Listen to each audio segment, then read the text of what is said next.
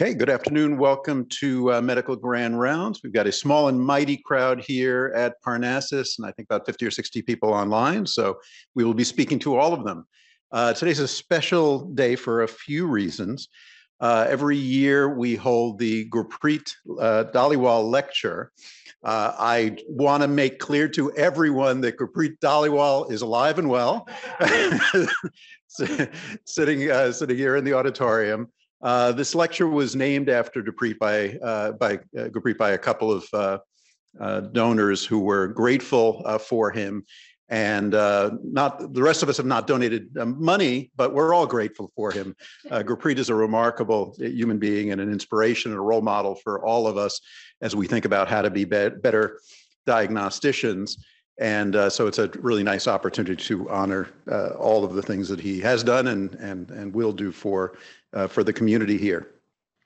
It's also part of our Master Clinician Visiting Professorship. So we started the Master Clinician program a number of years ago to honor our clinicians who provide exemplary care to their patients. Often we find ourselves honoring our educators and our researchers, but don't really give enough attention to the people that take care of all of us.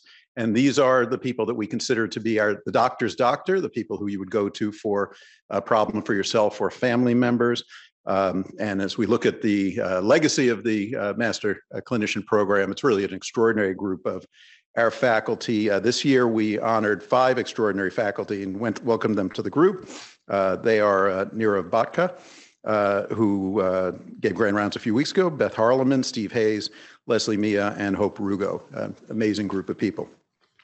So for today's Gurpreet Dhaliwal Lecture, as I think about Gurpreet sitting here and Lisa sitting here, they may be the two people who have done the most to improve the way we think about diagnosis and gotten the issue of diagnosis in front of the public more than almost any other people I can think of.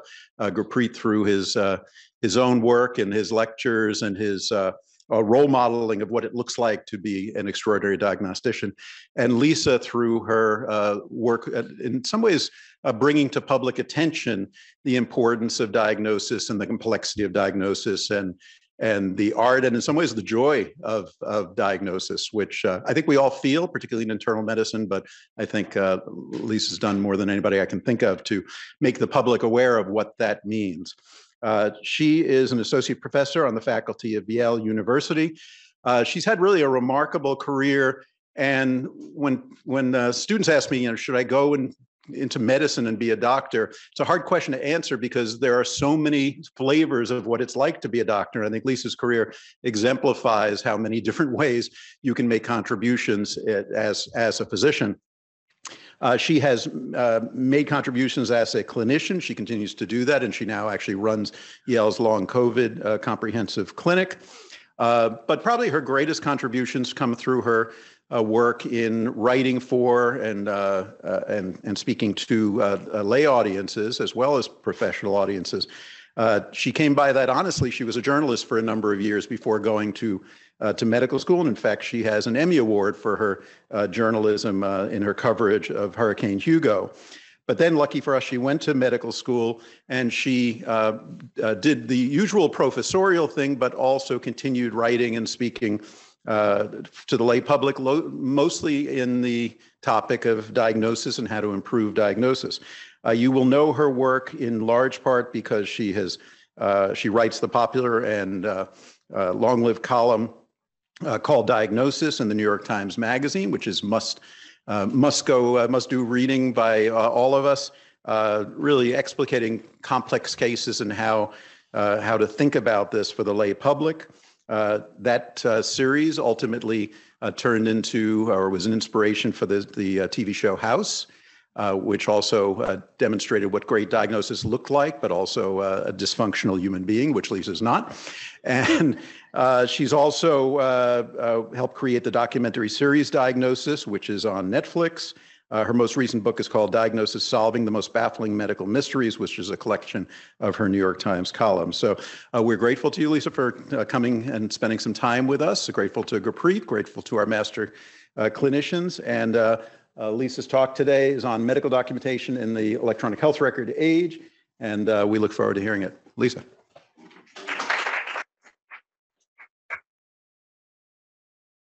Thank you for a generous, really generous and beautiful introduction. I just wish my mom was here. It's really great to be here, especially after all this isolation.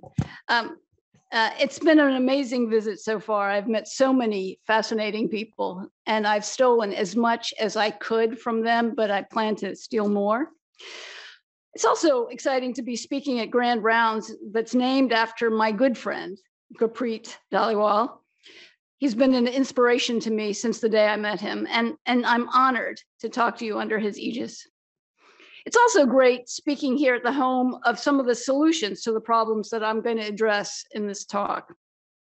I'm going to talk about the electronic medical record and how it has changed the way we do some of the most important things we do in medicine, specifically how we communicate, how we write notes. But first, is there anybody here who has worked in a system before the electronic medical record? Well, okay, well, that's a surprise. Okay, somebody younger. But, you know, for most of you, you've spent your careers in this EMR world. And let me just say that although there are things that need to be improved, this world is better. The EMR has made medicine better. Oh, I finally got that. Sorry. If you've ever watched those old doctor shows, I mean, really old, not House, Dr. Kildare, Marcus Welby, you'll know that we used to keep track of our patients on little pieces of paper that we stuck into charts like this and held together with these very, very flimsy metal clips.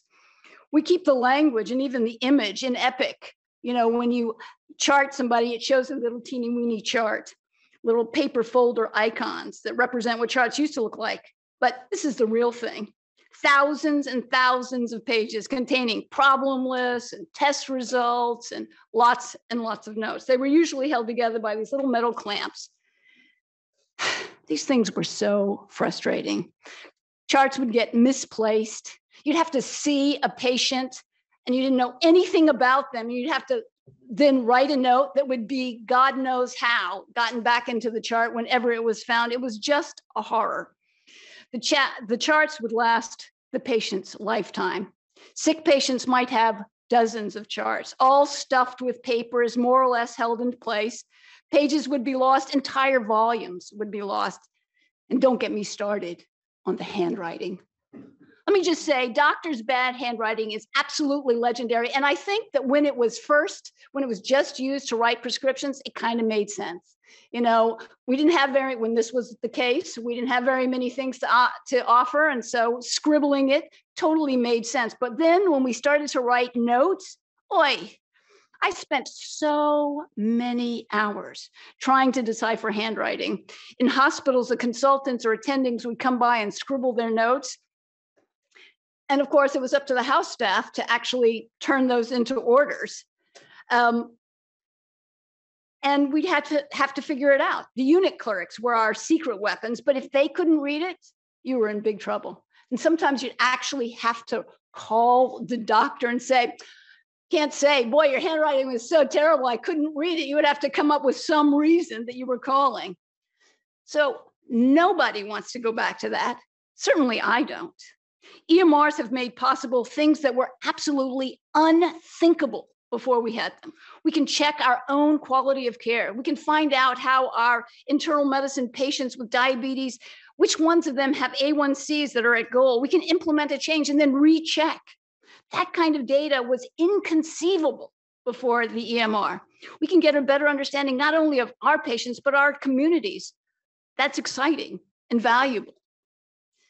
But our fundamental job is taking care of patients when they're sick and come to see us.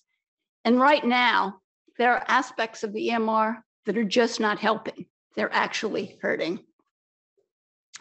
So in the next 40 minutes or so, I'm going to do a few things. First, I want to tell you a little bit about where I'm coming from, although Bob's done a really great job of doing this, and why this matters to me. And although I hope by the end of this talk, that this will also matter to you. Then I'd like to spend a little time with what we have, a little of the time we have together, taking you back to the origins of the medical notes that we write and what happened to it when what should have been the greatest thing in the world happened in medicine, the development of a tool that gave us access to the full picture of the patient, the EMR, and look at how it has affected the note.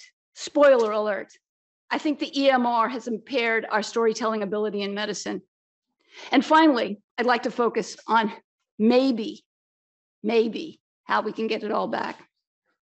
So here's one thing I didn't know about medicine. I didn't know a lot of things about medicine, even though I covered it for many years when I was in the media. But when I started at Yale in 1992, I didn't know about the essence of diagnosis. What drew me to medicine was its narrative structure. What I loved about medicine was the stories we tell. Most of our communications are in the form of stories. That's how we teach everything. That's how we talk about things, usually patient stories.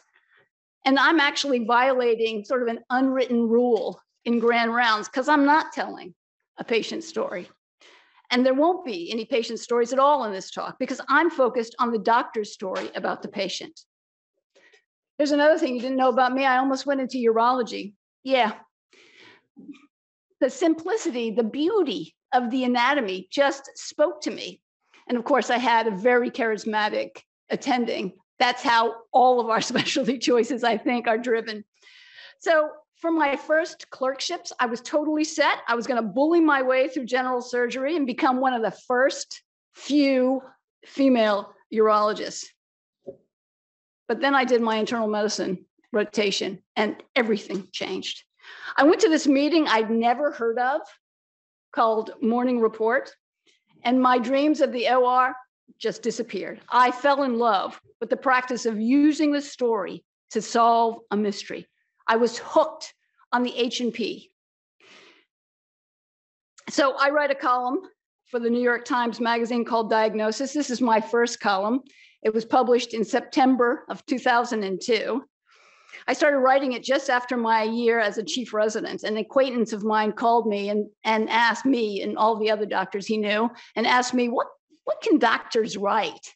And I'm like, oh my God, we write the best story and we write it a dozen times a day. It's so fabulous.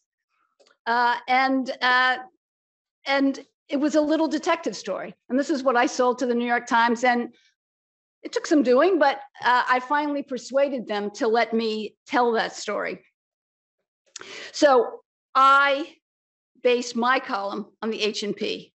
I love the structure. I love the fact that the story was presented in the same way every time so that you can anticipate and recall when a case was presented verbally. I'm still writing that column. This is my column that just got put up yesterday or the day before. And I tell the story in a lot of different ways. House was one way. This was another way. This is a series I did for Netflix. That visit to Morning Report has shaped my entire career in medicine and in media, and it's driving my interest in the medical note. Like every new generation, I thought that the way I found medicine when I arrived in 1992, it had always been this way. You might say, as I once thought, that the note structures used, the H&P and the SOAP notes, that they're reflections of how we think. And because of that, you might think that these traditions evolved out of our work sort of naturally. That's what I assumed. And so I was shocked to find out that these structures that we use, the structures that define the stories we tell, were invented by one guy. His name was Lawrence L. Weed. Here he is. You can see that, look at that computer. That's all I gotta say. That's how old this photograph looks. And although the note looks as if it were a reflection of our thinking, what Weed would say is that we have it backwards. In a wonderful grand rounds that you can still see on YouTube, Weed tells us, the practice of medicine is the way you handle the data and think with it, but it is the way you handle that data that determines the way you think, not the other way around. In the 1950s and 60s, Weed was mostly a research scientist on the faculty of several academic medical centers. And like almost all research scientists at the time and now, he was required to attend on the wards a couple of months a year. And he was actually shocked by the way doctors documented their, what he considered applied science, both in the hospital and in their offices. So here's a sample note he features in his talks and in his books. Let me just say, looking at this handwriting gives me a little PTSD. But there's a little system to this setup. You can see that there's a date and the blood pressure, the heart rate, and the weight over here on the left. And maybe that's a med list over on the right. Those scratchings in the middle, is that a plan? Did he have constipation? You can see that maybe milk of magnesia is at the top. I can't read the next one, but the third on that list is Dulcolax, and lastly, Fleet's enema. Not surprisingly, not surprisingly, 2 days later when he comes back, he has diarrhea. I think that scribble is the plan. A month later, he feels pretty good. So this tells you the little story, but it doesn't tell you anything about who this patient is and what his problems are, what his issues are. And it wasn't just the outpatient notes. Weed was kind enough to turn this into typewritten text, so it could be read. But let's just focus on the top two notes. Patient received, I can't read it here. Patient received 40 units of regular insulin yesterday because of a blood sugar of 44, urine sugars, got 2,000 of Amigen yesterday, blah, blah, blah.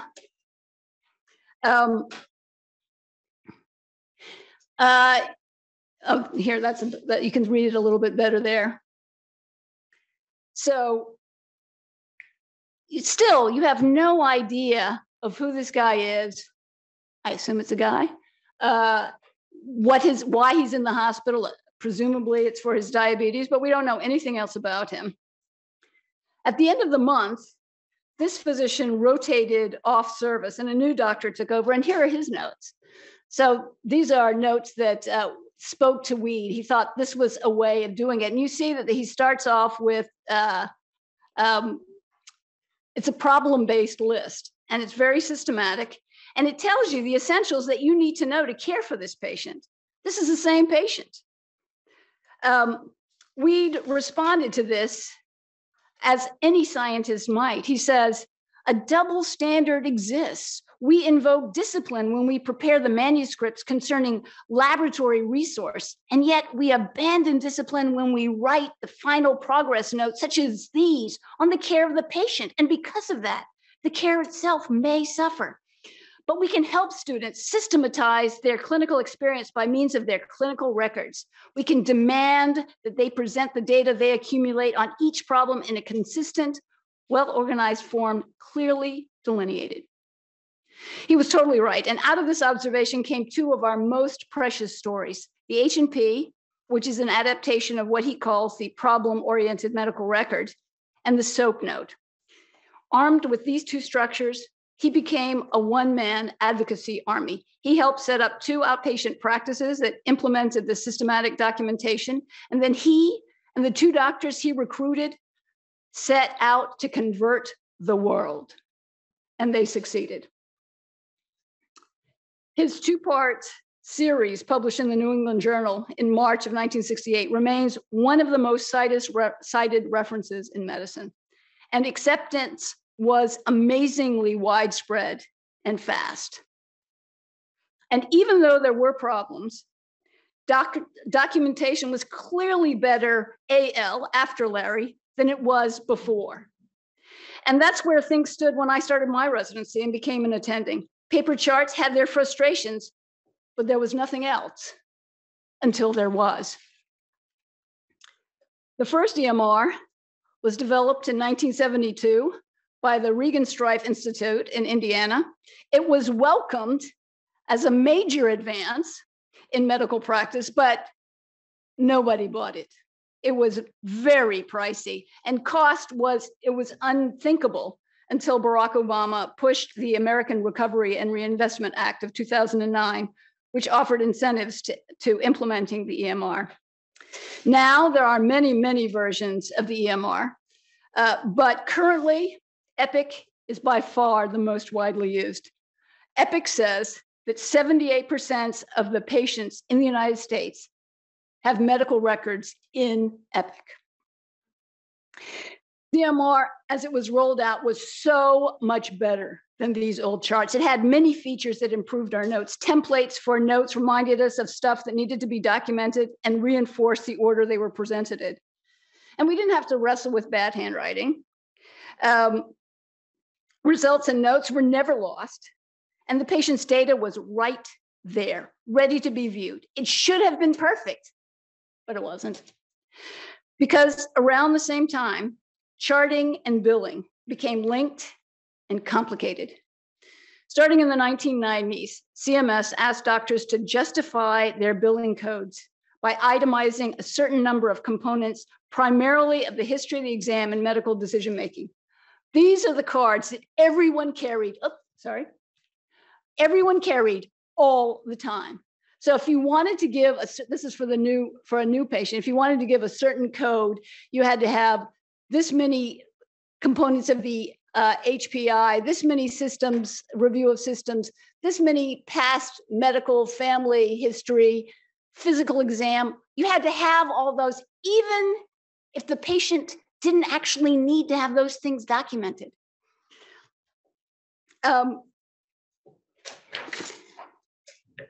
And so when the multi-million-dollar investment in the EMR was made, many hospitals and other health systems wanted to make sure they could bill a visit at the highest and best level. They were paying the EMR's bill, so naturally, they got what they wanted.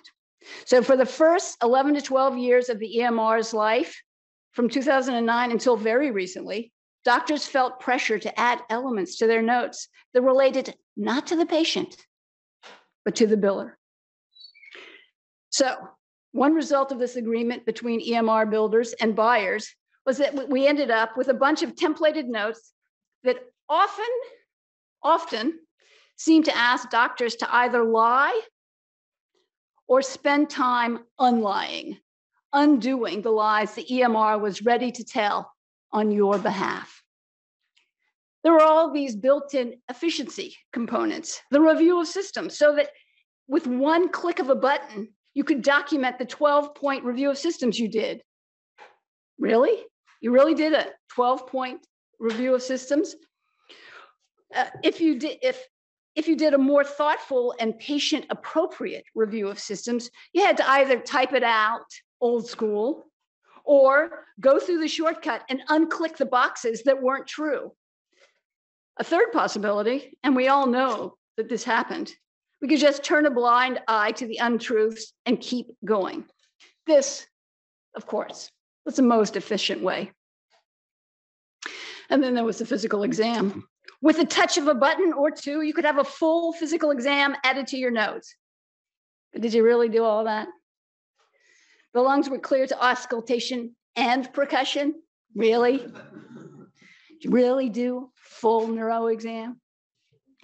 As an attending, in reviewing the notes written by interns on the team, there were times when I suspected that not everything in the note was true. And that was unsettling. Even worse, there were times when I was absolutely certain it wasn't true. A couple of years ago, I had a patient with scrotal edema.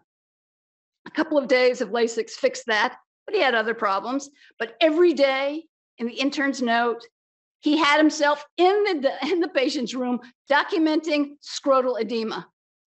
Thankfully, he did note that the scrotal edema had resolved, but I was pretty sure that the intern was not examining this guy's scrotum. Or if he was, he shouldn't have been. Using templated exams, or even worse, cut and paste exams, seems to make accuracy a time sink. It makes it harder for clinicians and trainees to modify their exam based on the clinical course. Sure, you do a full exam on the first day of a patient's time in the hospital.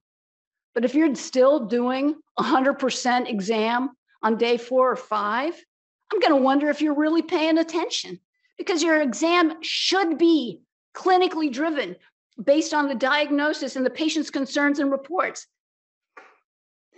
The other possibility, of course, is that you are not really doing everything said in the note, that you're lying. Well, it's the copy forward lie. It's not really a lie.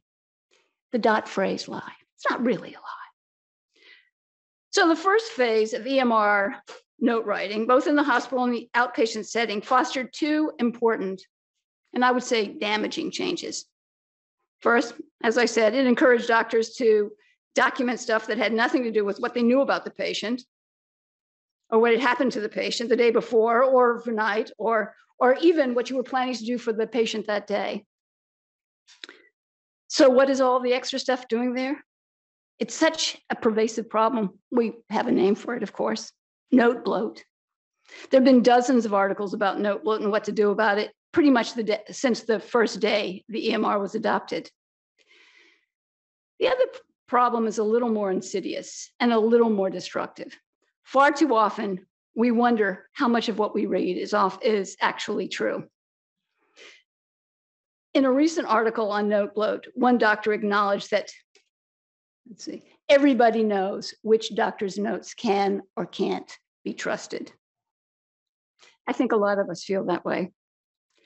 I got involved in redesigning the note at my hospital a few years ago after a really disturbing conversation I had with a wonderful attending that I admire greatly. He'd been one of my attendings when I was a trainee. He was a wonderful teacher and a fantastic mentor. We were attending together, and I was complaining about my intern's notes that were copy forwarded. You know what copy forward is, where you take yesterday's note, put it in as if change the date, and it's today's note, and then you go through to make sure that you can't get caught in any of that inaccuracies. So we were attending together, and I was complaining about my intern's copy forwarded notes, which were way too long and not that interesting. He looked at me and was kind of surprised, and he said, "You read them?" I haven't read them for years. He said, "If the intern can't be bothered to write his note, I certainly cannot be bothered to read it. And how much of it is real anyway?" I have to say, this was so uncharacteristic of this guy. I mean, I was shocked beyond words. I know he was tired, and that's why he sounded so cranky. But beyond that, the interns who spend so much of their time writing these notes to have their work completely ignored, I found that shocking. Ignored and doubted. But I also realized that I felt the same way he did, more or less. He wasn't reading the intern's notes, and he wasn't telling them that he wasn't, and he wasn't telling them why he wasn't. I was reading the notes, but I also was not telling the intern how disappointed I was, how unsatisfying and how unreliable it is. I wasn't discussing it with them either. And I worried, are they going to graduate from their residency and try to manage in the world of care with these terrible notes? After that conversation, I realized that I couldn't do that anymore. And I'll tell you about what I did about that in a minute. But first, there's still the issue of note bloat. I'm sure I don't have to convince anyone here that note bloat is real and that it is a problem. But there is now data documenting how much of it there is and what a big problem it is. So let me share some of that with you. I love this line. I don't know Alan Butler, he's the head of EPIC, but he said, doctors are writing the equivalent of War and Peace every 9 months. That is War and Peace. That's a lot. The average US note is over 6,000 characters long. That's about 1,200 words. And depending on how many spaces, that is just under 5 double-spaced pages of text. According to Butler's, doctors are writing the equivalent of War and Peace. Is all that really necessary? Doctors outside the US don't think so. Outside the US, specialist notes, and let me just say, as bad as internists are, the specialists are so much worse. But outside the US, the specialist notes average 1,200 characters, 1/5 the length of ours. And it hasn't always been this way. A group of doctors and researchers at the Oregon Health and Sciences University reviewed 2.7 million notes written by 6,200 doctors across 46 specialties over the course of 10 years, from 2009 until 2018. Over that period of time, they found that the median note length increased 60%, from a median of 401 words in 2009 to 642 words in 2018. Median note redundancy, which they define as a proportion of text identical in one note to the patient's last note, increased from 11% to nearly, increased 11% from 47.9 in 2009 to 58.8 in 2018. And in 2018, when the source of the text could be identified, just 29% of the notes, just 29% of the notes was written directly, and 70% was copy and pasted or copy forwarded or templated text. Not surprisingly, the more templated or copied texts there was, the longer and more redundant the note. These researchers calculated that for every 1% increase in the proportion of copied or templated text, it was associated with a 1.5 increase in note length. So it doesn't really matter if a note is long and repetitive. Of course, the writer in me thinks that it does. And the doctor in me is in full agreement. Making people work to find out what's going on with your patient cannot be helpful. And there's some evidence that this is true. In one study, 20 intensivists reviewed patient data in the conventional format, and then using a format that only included salient information. When using the conventional, that is the wordy, redundant note, physicians made 4 times as many errors per subject and took approximately twice as long to complete tasks when compared to those using streamlined notes. Another study showed that physicians using the conventional format had to view more than 2/3 of the information in the note more than once.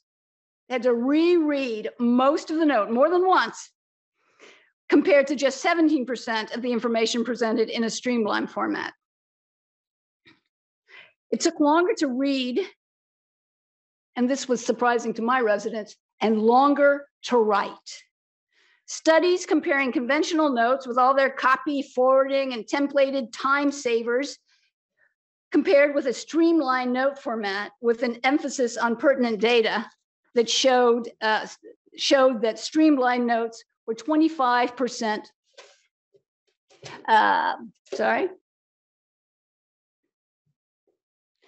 were 25% shorter and were signed 1.3 hours earlier.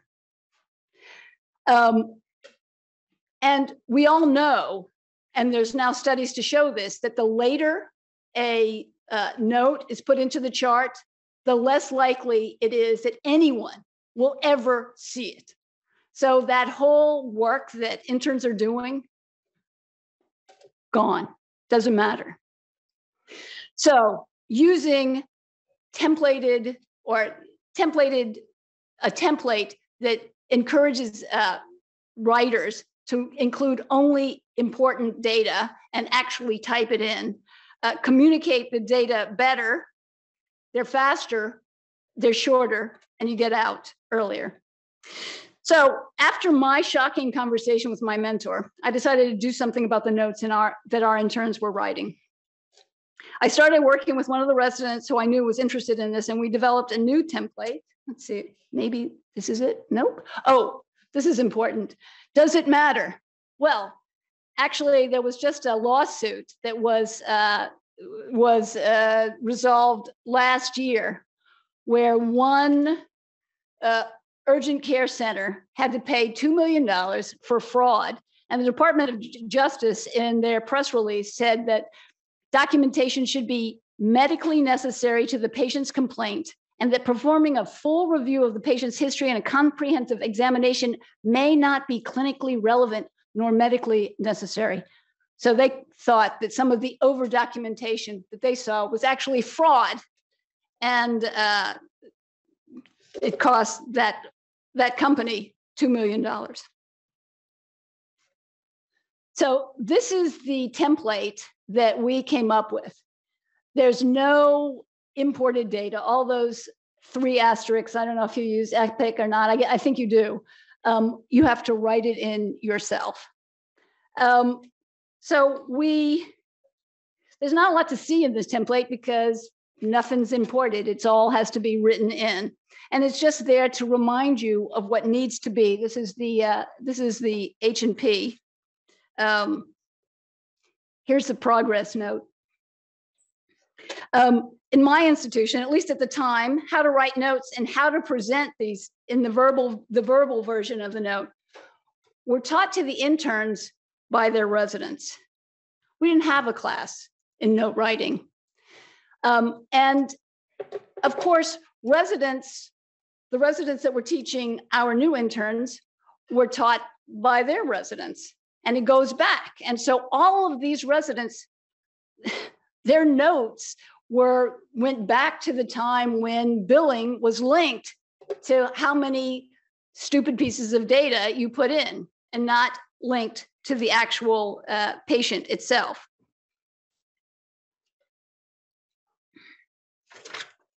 So most of the templates, most of the bad templates are filled with data that is automatically pulled in. Or when you go to Epic and choose one of theirs, they're filled with data that is automatically pulled in, or they make it easy to automatically pull in data sets, not single pieces of data, but whole collections of data. What this requires is that you choose the data that you put in. And that's been shown to improve the note quality and also, I think, the thought quality. When you spend your entire note writing experience trying to catch the errors from yesterday's note that you've brought forward, you're not thinking about the patient. You're not thinking about the patient today. You're thinking about how you can keep from looking foolish. That's a very different set of thoughts that you're having. So I presented these just as notes, templates, and added them to the Epic file. And there was 0 uptake. 0. And that's when we decided that we had to take over teaching it, because clearly just having it available was not enough to overcome a culture that said, I'm doing it the way my resident tells me to do it, because that's worked for him and that's going to work for me. So we started teaching interns a class on note writing. And we had a couple of different classes. Every intern got it. And that was 2 years ago. And it's making a difference. It's making a difference. You know, the great thing about residency is once something succeeds for 3 years, and I don't think we're quite there yet. Well, maybe we have a 50 or 60% uptake, but once something is there for 3 years, thus it has always been, right? So if we can just keep moving it along, I think we're going to win. But that's because we're in a really small hospital.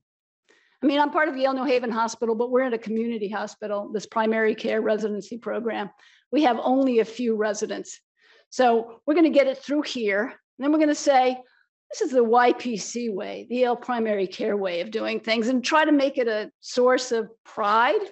And then we'll try to take on the other program. The H&P, I think, was pretty well understood what it's there for and why all these things existed. But the SOAP note, the progress note, that's where a lot of the lack of understanding came from. Like, what is the point of a progress note? Well, of course, the point is that it's a snapshot of a patient at a single moment. That moment when you examine them that morning at 6:30 in the morning before rounds, it's a snapshot of then. And every minute it stays out of the chart after that, it's getting staler and staler by the second. So when you hold on to your note, as I did, until 3 in the afternoon and stick it in the chart then, thinking that now I've really told the story of the patient, you've just wasted all of that time. It's sad, but it took me, I didn't know, nobody told me. And so we make sure that our interns know that the purpose of the SOAP is to be a snapshot of the patient as they were that morning. So some of the interns are concerned that the real problem with the SOAP note is that it only covers what happened since the last note. I think that's a good thing, because we have all seen notes where everything, including this kitchen sink, is in that note. Every lab, every sodium, every piece of radiology ever done, it's all in there. And you can't figure out what's important. And if you can't figure out what's important, that means that somebody, namely that intern, is not thinking about what's important, because these notes are how we think. And if you're not writing a note that shows what you're thinking, you're not actually thinking. There are other programs that are doing the same thing. This is an NYU Langone progress note. They did a study showing that using this template made notes better, shorter, and higher quality. The hospitalists have the biggest issue with this because they often pick up a patient deep into the hospital stay, and they feel like they don't really have time to review the whole chart. Is that a problem with the note? I mean, really? Is that a problem with the note? I don't think so. I think that's a problem with a system that moves doctors around like so many pieces on a checkerboard, dropping doctors in as if we were completely interchangeable and had the Borg mind. I'm not in charge of that. So I do think we have to accommodate the system as we find it. And we're still trying to figure out how to accommodate that. But I hope it won't be in the SOAP note. The other issue that's come up time and time again is the sense that the note had to contain certain elements that had nothing to do with patient care and everything to do with billing. And that is no longer the case. Starting in the 1990s, let's see, I forgot something. I'm just going to skip that. Starting in the 1990s, CMS did ask doctors to bill based on the number of required components in the note, but that was completely discontinued in 2021. And this is what you have to do here. The history that you include, medically appropriate. The exam, medically appropriate. They have more definitions of these things, but the overriding idea is that if it's important to how you thought about the patient, if it was important to how you see the patient and where the patient's going to go and what they're going to do, it belongs in there. If it doesn't belong in there.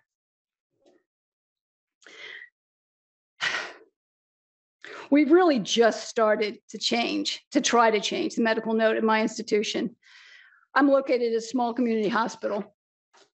Last year, I saw some buy-in on the note, and this year, even more. The great thing about residency is that it will become history once you get it past a certain number. If all goes well with this rollout, I'm going to focus next year on the outpatient note. I'm working with one of the chief residents now on learning one of EPIC's best bell and whistle offering. It's what's called problem-based charting. I don't know if y'all do that here. I know Larry Reed would appreciate that because it's really his problem-oriented medical record designed for the outpatient world. But that is sauce for next year's dish. This year, we're still focused on getting inpatient charting up to snuff. The great promise So there's some new possibilities helping us to chart beyond these templates. Some of it's scary and some of it's kind of exciting. So Doximity has incorporated GPT in making notes, and you can see note template for internal medicine, and you just put in the medical problem and the patient's age and some basic information, and it will generate a note for you. Kind of scary. Just makes it up. And you know, GPT turns out they're good at making stuff up. This I thought was a little bit more interesting. So now what people do is that they have scribes who take notes based on what happens in the room. But it does seem kind of silly, or at least strange, to augment our EMR by bringing in an actual human to do the actual work. So this company and other companies are doing this.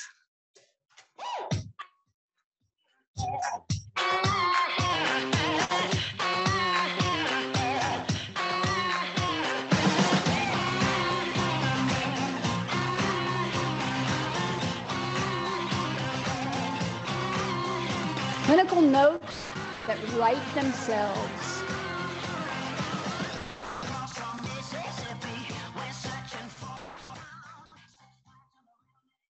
Clinic notes that write themselves. Really? I mean, maybe, at least with this, there's a transcript of what actually happened, and the note is formatted from the data that actually exists. So maybe that's going to help us.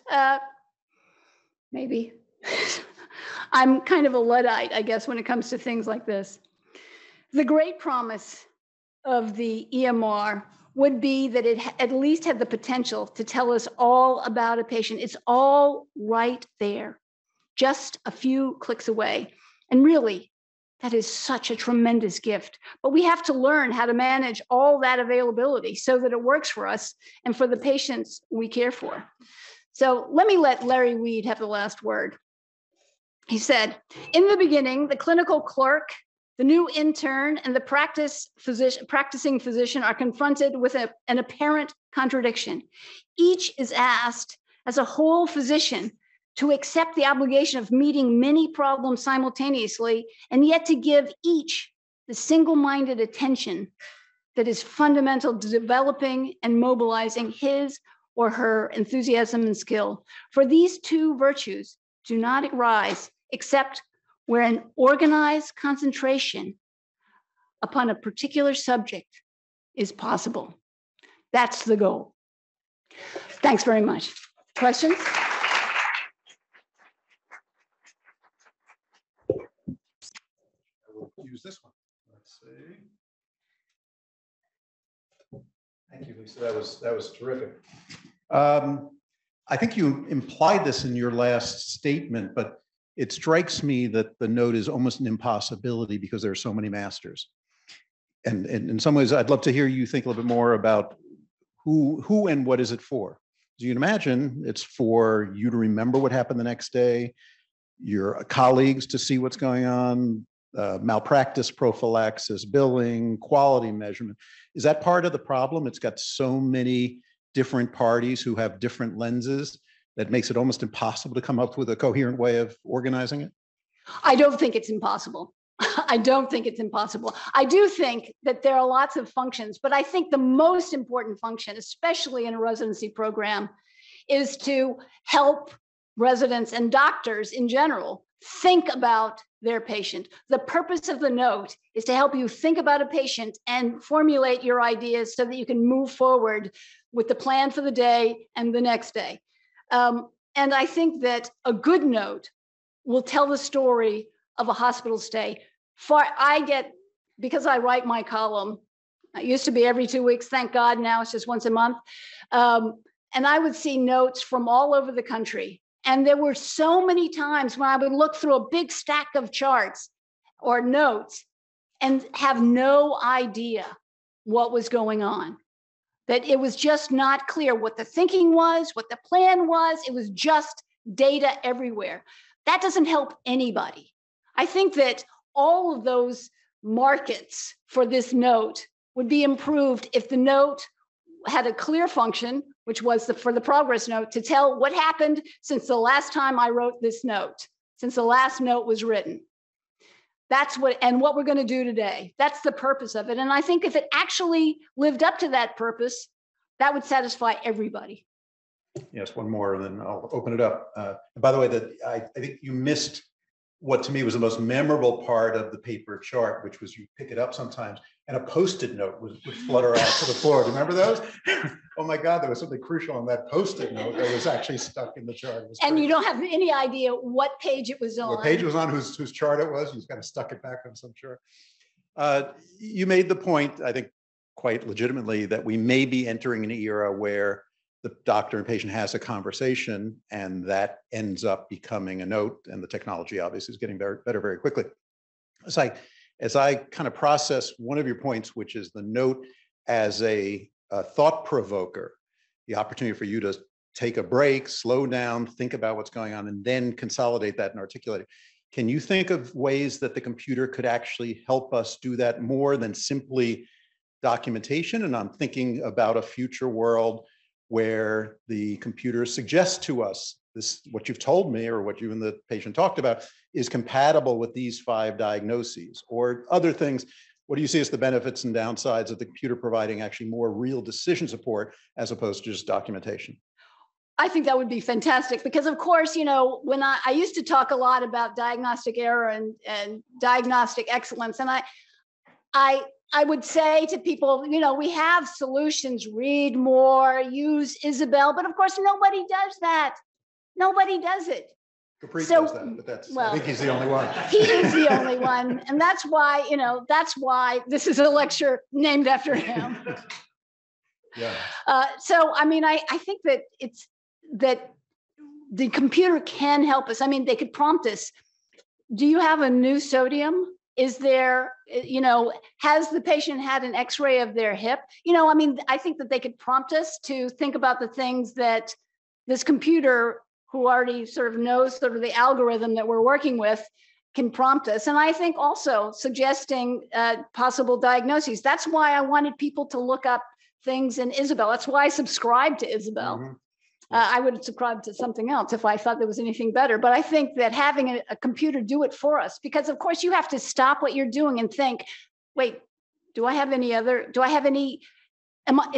the level of uncertainty I have when I have only, you know, 20 more minutes? Right, that's the goal, that you actually don't have to think about that or enter it some other place, that it would come to you on your Epic screen and make and prompt you, yeah. Yes, help you think it out. So you would like that if that happened?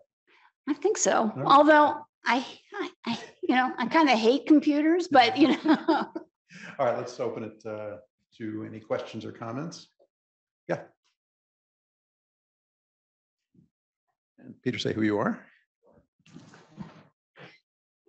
Hey, Pete. Oh, as I step all over my food. Peter Barish, hospitalist. Bob, I think I'm stealing this from one of your talks about the EMR, probably, but it strikes me that we, despite all of the advances in sort of documentation in the EMR, that we have really just scanned something that used to be paper and put it in the computer. And that is a pretty limited way of looking at medical documentation. And you could imagine, I mean, so many other ways that, you know, we might document rather than really just writing something, scanning it, putting it in there. And that's today's note.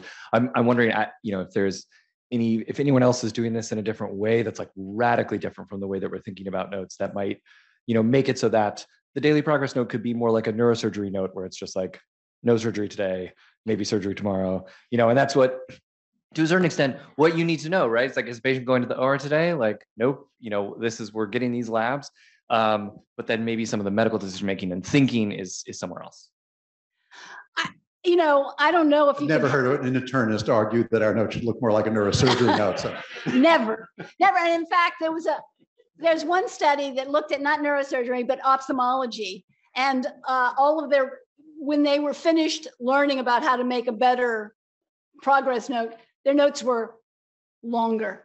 Still not as long as an internal medicine note, but longer. So I'm not sure that that's really what we need to know. I mean, what we need to know about patients is so complicated. You know, there's a lot of things that we need to know about patients, and I'm just not sure that one line is going to do it. On the other hand, writing a volume doesn't make sense. I mean, when we had hand cramps from writing, notes in charts, it helped us get our minds around what needed to be said. And maybe if we could please just get a cramp whenever we went over, 2,000 words. It could shock you, yeah. One of my co-residents, his ideal note was feeling well and doing swell. But I think Peter's question sort of implies, I'll extend it a little bit, that the note, even in your idealized world, is still a piece of paper under a tab. And when we look at documentation in our new world, if you were building the note today, you would use as your inspiration a Facebook wall or a Twitter feed or a Wikipedia shared collaborative note or Google Docs. It would have audio, it would have video, it'd be much richer than a piece of paper under a tab. So can you? You are so right. That is such a great idea. All right, there we go. I love that idea. Let's do that. Yeah, okay, let's do it. Rebecca, say who you are. Hi, I'm Rebecca Berman. I'm the Medicine Residency Program Director. Thanks for this talk. I'm sure our house staff are thrilled to hear that shorter notes are better, and I couldn't agree more. I'm thinking about the purpose of the note. If we, Epic is a billing system, and there's a lot of clicks in it. So it sort of encourages everyone to add more to their note. Has there been thought in working backwards from what we actually need in a discharge summary? Like as a PCP, I need to know the Lasix dose and their dry weight and really nothing else. And so is there a way to sort of use what we need at the end to help people figure out what to include in the middle? That's a really interesting question. I don't know. I think that, in our system and probably here too, residents start on the discharge summary the day the patient is admitted. So it's not like they're not thinking about the day of discharge, but you're right, it doesn't seem to have a lot of impact on what patients or what residents write about the patient that day. And in fact, if anything, the bad things about the SOAP note have now been transferred over to the discharge summary, and we have all sorts of really terrible, useless information in the discharge. Something that used to be clean and elegant and straightforward has now become lumpy. In some ways, though, also asking for a customer-centric note that actually, what does the consumer of this note actually need, and work back in your design from that. That's an interesting idea. Rita, say who you are. Rita Redberg, cardiology and editor, JAMA Internal Medicine. And thanks for a great talk and insights. And I don't like computers either, but they're not going away. They're not going away. But as we know, and sort of building on what Rebecca said, a lot of the note, I think, is for billing, because certainly it used to be that it was just to remind me, what happened. And in my clinic notes, I would always write things about the appearance of the patient, because then I would remember exactly who it was or what they, and now that we share everything, and I'm so afraid of offending anyone. But so in my ideal world, we get rid of fee-for-service medicine, have everything capitated, and then we could have really short notes. So that's what, and this, Eric, I know we were getting a lot of stuff at JAMA IM, of course, on how ChatGPT can replace or help us with note-taking, some from our own house staff. And I don't know if Eric's been looking at that, if you want to comment on it. Hi, happy to talk. Good to see you, Lisa. Yeah, I'm an editorial fellow with Rita at JMIM. We met some years ago. I used to be at Penn. I founded that writing group, the Go Wannabes. We all came to your house once. Jack had just started on Civil, I think. Oh my God. Yeah, it was a while ago. Wow, okay. Yeah. That's my husband. And yes. This fabulous Jack podcast called Uncivil. Fantastic audio Civil War journals. you've never heard about. Really would recommend it. So good to see you again. As far as ChatGPT, I guess the thing that was interesting about that aid, that's whatever that was called, the dictation aid, is that it's sort of effortless for ChatGPT to pull those kind of features out of transcriptions and then kind of put them into a summary. The challenge is these things called hallucinations, in which the ChatGPT software, because it basically just guesses sequentially words, will invent just facts about the patient's case that actually don't appear in the transcript because those are probabilistically featured in other similar cases.